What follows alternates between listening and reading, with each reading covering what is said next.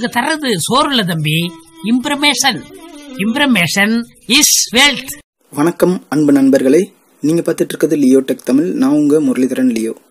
இன்னைக்கு இந்த வீடியோவில் நம்ம என்ன பார்க்க போகிறோம்னா, ஆண்ட்ராய்டு மொபைலுக்கு ஆல் இன் ஒன் கீபோர்டு, அதை பற்றி தான் உங்களுக்கு சொல்லித்தர போகிறேன்.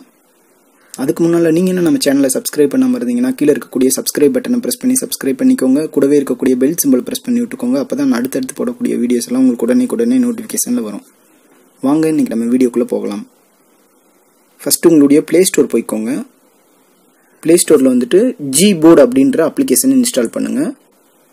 Gboard அப்படின்னு இருக்கும், அதை இன்ஸ்டால் பண்ணிக்கோங்க. நான் ஆல்ரெடி இன்ஸ்டால் பண்ணிட்டேன், அதனால தான் எனக்கு அன்இன்ஸ்டால்னு காட்டுது.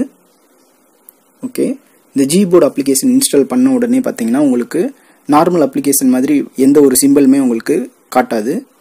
நீங்கள் ஜஸ்ட் இன்ஸ்டால் பண்ணிவிட்டு உங்களுடைய செட்டிங்ஸ் ஓப்பன் பண்ணிக்கோங்க. இப்போ நான் என்னுடைய செட்டிங்ஸ் ஓப்பன் பண்ணிட்டேன்.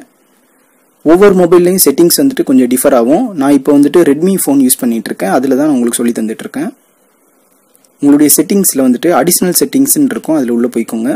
அதில் லாங்குவேஜ் அண்ட் இன்புட் அப்படின்னு இருக்கும். நீங்கள் வேறு ஏதாவது ஃபோன் யூஸ் பண்ணிங்கனாலும் இந்த லாங்குவேஜ் அண்ட் இன்புட் அப்படின்றதில் உள்ளே போய்க்கோங்க. இதில் உள்ளே போன உடனே ஃபஸ்ட் எடுத்தோன்னே கரண்ட் கீபோர்டு அப்படின்னு இருக்கும். அந்த கரண்ட் கீபோர்டுன்றதில் போய்க்கோங்க. இதில் சூஸ் கீபோர்ட்ஸ் அப்படின்னு இருக்கும். இதில் உள்ளே போனீங்கன்னா இப்போ நீங்கள் இன்ஸ்டால் பண்ண Gboard அந்த அப்ளிகேஷன் வந்துட்டு உங்களுக்கு காட்டும். அது ஆஃபில் இருக்கும், நீங்கள் அதை ஆன் பண்ணி விட்டுக்கோங்க.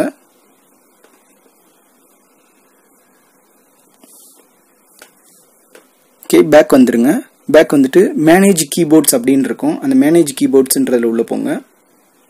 உள்ளே போனீங்கன்னா இப்போ இந்த நீங்கள் இன்ஸ்டால் பண்ண Gboard அப்படின்றதுக்கு கீழே செட்டிங்ஸ் அப்படின்ற ஆப்ஷன் காட்டும். அந்த செட்டிங்ஸ்ன்றதில் உள்ளே போய்க்கோங்க.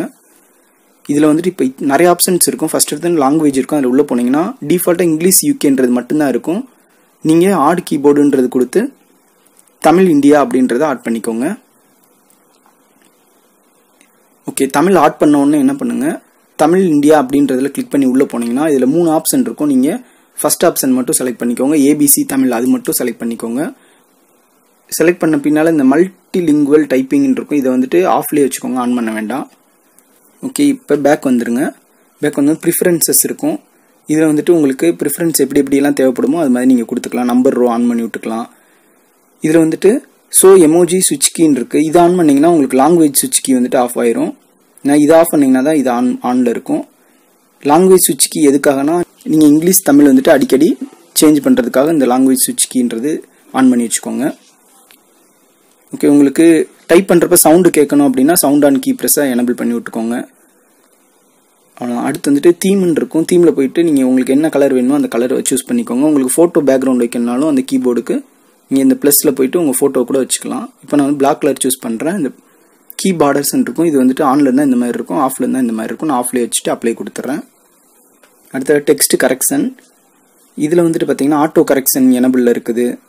அப்புறம் ஆட்டோ கேபிட்டலைசேஷன்லாம் ஆஃபில் வச்சுட்டேன். டபுள் ஸ்பேஸ் ஃபுல் ஸ்டாப் அதெல்லாமே ஆஃபில் வச்சுருக்கேன். அடுத்து வாய்ஸ் டைப்பிங்ன்றதை ஆன் பண்ணி விட்டுட்டேன். அவ்வளோதான் ஃப்ரெண்ட்ஸ். அப்படி இப்போ நான் வெளியே வந்துடுறேன். இப்போ நீங்கள் எந்த அப்ளிகேஷனில் உங்களுடைய கீபோர்டு வந்து யூஸ் பண்ணணும்னு நினைக்கிறீங்களோ அந்த அப்ளிகேஷன் ஓப்பன் பண்ணுங்கள். நான் இப்போ வந்துட்டு வாட்ஸ்அப் ஓப்பன் பண்ணி உங்களுக்கு சொல்லி காட்டுறேன். ஜஸ்ட்டு வாட்ஸ்அப் ஓப்பன் பண்ணிட்டேன். டைப் பண்ணுற இடத்துல கிளிக் பண்ணுறேன். எனக்கு Gboard வந்துட்டு ஓப்பன் ஆயிடுச்சு. இதில் வந்துட்டு பார்த்தீங்கன்னா உங்களுக்கு ஃபஸ்ட் எடுத்து இங்கிலீஷில் தான் இருக்கும் டிஃபால்ட்டாக. நான் இப்போ டைப் பண்ணி காட்டுறேன் பாருங்கள். இப்போ நீங்கள் தமிழில் டைப் பண்ணணும்னு நினச்சிங்கன்னா ஜஸ்ட் இந்த கீழே இருக்கக்கூடிய இந்த இன்டர்நெட் சிம்பிள் மாதிரி இருக்குல்ல, குளோப் சிம்பிள் மாதிரி, அதை கிளிக் பண்ணிங்கன்னா உங்களுக்கு தமிழ் மாறிடுச்சு, தமிழ்னு காட்டுது. இப்போ நீங்கள் தமிழில் டைப் பண்ணலாம். இப்போ நீங்கள் டங்கிலீஷில் டைப் பண்ணிங்கனாலே தமிழில் உங்களுக்கு டைப் ஆகும். அடுத்ததாக வந்துட்டு உங்களுக்கு பேசினாலே டைப் ஆகணும் அப்படின்னா அதுக்கு வந்துட்டு இன்டர்நெட் ஃபஸ்ட்டு தேவை. நீங்கள் இன்டர்நெட் மட்டும் நெட்டை ஆன் பண்ணி வச்சுட்டு நீங்கள் இந்த இடத்துல இந்த சிம்பிள் இருக்கும், இந்த சிம்பிளை கிளிக் பண்ணுங்கள். வணக்கம், நான் உங்கள் முரளி.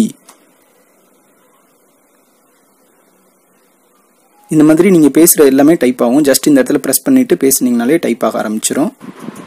நீங்கள் இங்கிலீஷில் வச்சுட்டு டைப் பண்ணால் இங்கிலீஷில் டைப் ஆகும், தமிழில் வச்சுட்டு டைப் பண்ணால் தமிழில் டைப் ஆகும். ஓகே, இது இல்லாமல் கூகுள் கீபோர்டில் வந்துட்டு ஏகப்பட்ட ஃபீச்சர்ஸ் இருக்குது. நான் அடுத்தடுத்த வீடியோஸில் உங்களுக்கு ஒவ்வொரு ஃபெசிலிட்டியாக உங்களுக்கு சொல்லித்தரேன்.